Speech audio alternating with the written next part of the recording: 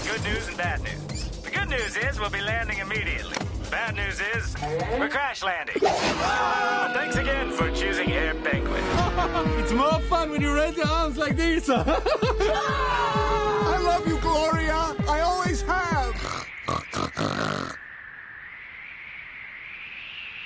Deploy! Good landing, boys. Who says a penguin can't fly? Move it! Let's see. About 10 minutes ago, I'm standing out in the hallway, and who bumps into me but Sherri Shepherd?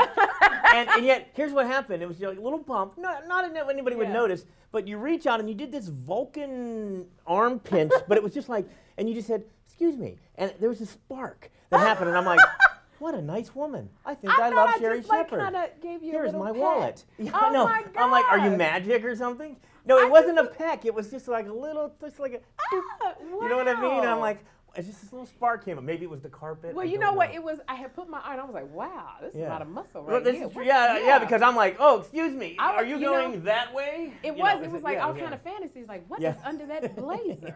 Wow. Would you like to know? Nighttime interview. Nighttime. Exactly. Hello, because you know.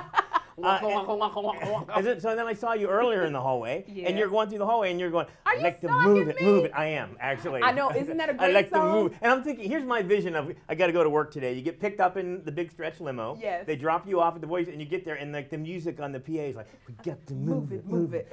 And you walk, and you go in the elevator, and the elevator music, "We got to move," and you never get tired of that song. Will.i.am is absolutely amazing with this song that he has come up with because it stays in your brain. As I'm making my son's oatmeal, I'm going, "I like to move it, move it. Stop! I like to move it, move it." I mean, it's something that just stays with you. Absolutely. And what you said, how old is the son? My son is 3 years old. So he's a big fan of the first one? You know what? He wasn't born when the first one came out, but I had taken my nieces and nephews, and they loved it. So the fact that they are going to see their auntie in Madagascar too, I am beyond excited. They don't have the big doll yet with the big blue eyes or anything No, yet? they don't have that doll yet. We got to work on that one. But just to be in the movie and them to see the character, I am going to be immortalized in every fifth grader's mind. Woo! No, is that going to be the case that you're going to have to, because David Swimmer told me earlier that he goes, nobody believed he was the part, but he had to do the voices for kids.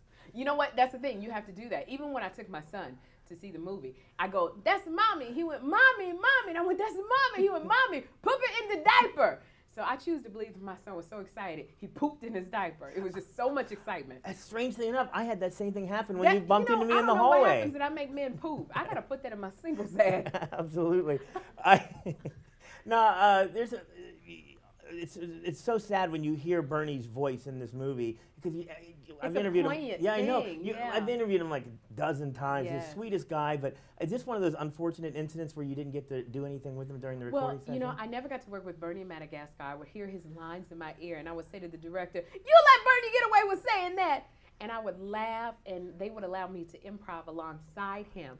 But I worked with Bernie in the movie Guess Who, and Bernie's sitcom filmed on the bottom floor, and the sitcom I was on, Less Than Perfect, was on the top floor. And Bernie would call me in my dressing room all the time and go, "Girl, get on down here. You need to gain some weight. My wife had made some macaroni and cheese, and we got ribs down here, fried chicken. Get on down here and eat some of this food."